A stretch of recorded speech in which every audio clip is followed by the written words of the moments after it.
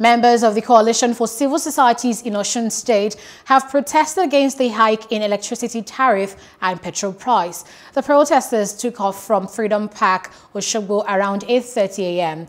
The protesters displayed placards showing their displeasure over the increase in electricity tariff and petrol price. They lamented the approval of new electricity tariff and increment in the pump price of petrol is the highest level of insensitivity and wickedness from President Muhammadu Buhari-led All Progressives Congress government.